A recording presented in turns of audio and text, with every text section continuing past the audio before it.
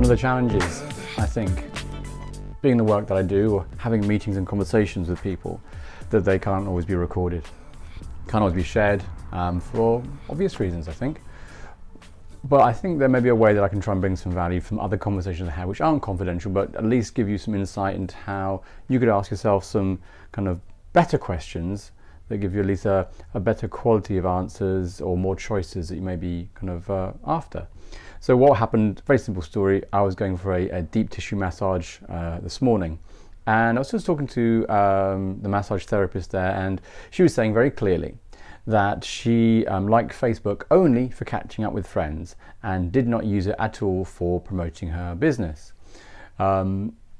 She found that people who use Facebook for business, or the way she's encountered it, it's been really pushy, really sales driven. It's been something she doesn't want to do at all, and is very wary. In fact, puts a massive block between her and it, doesn't like it at all, sticks to website and Google search. So she is very fixed on this particular position, and she was seeing it through just one filter or through one lens of how it was bad. Or she didn't want to come across that way or push your sales. She was seeing it just through her one filter, and that had really stopped her from doing it. She hadn't done any work at all on it, no development, not even played around with the tools or understanding how the medium worked or the platform worked at all. That she just shut down saying no. Now, I'm not saying that she had to go onto Facebook or she had to use any other platform, but I asked her a different question. Understanding her world, which is like she was just kind of anti-sales. Sales was not her, which is fine, and I get that because I come from that kind of background. I said, well then, how could we see it from a different way? What if you were to say you use it as a marketing or as a branding tool where you're not looking for a sale, you're looking for awareness and engagement. You're looking to help people with some easy to solve problems, maybe a written blog, because she wasn't keen on video, but a written blog about what's the 3 things that you need to watch out if you're a runner, or how to cure shin splints quickly. Just little things, not every day, but maybe once a week or once every 2 weeks, put something together, which is high quality, and then uses that as a platform to then just to share it and distribute to different people.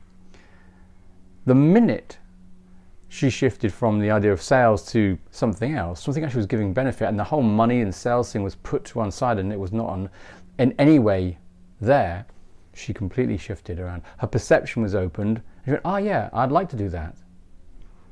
Those words are quite powerful, from absolutely rescinding the whole idea of Facebook to the idea of actually taking on board, was simply by an observation saying, well look, see it from a different perspective.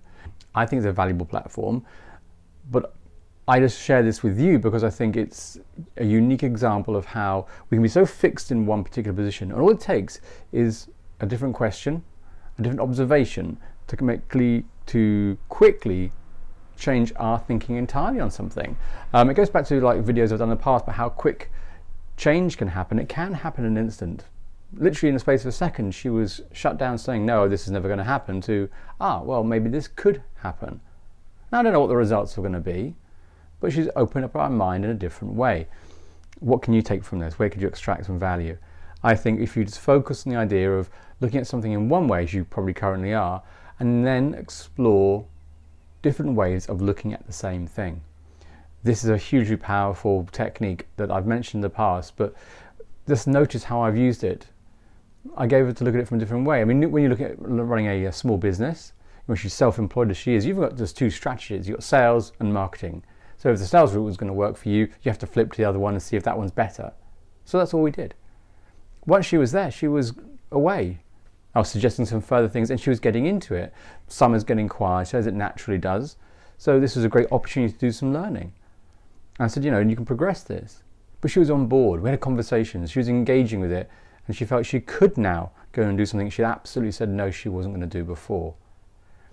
I hope that illustrates how swiftly things can change when you're asked better questions or different questions, and also you create some choices. See it through a different lens. See it through a lens that actually is more complementary to you, ones that actually would assist you more.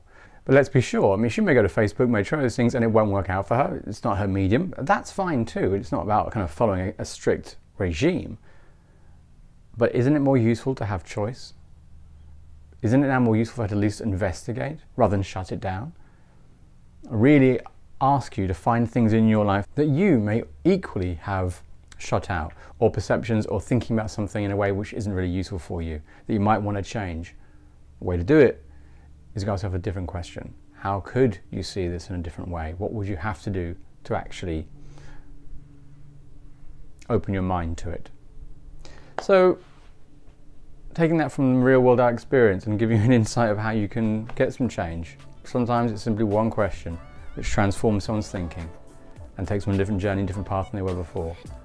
So, as always, take care, have a wonderful day wherever you are, and I'll catch you next time.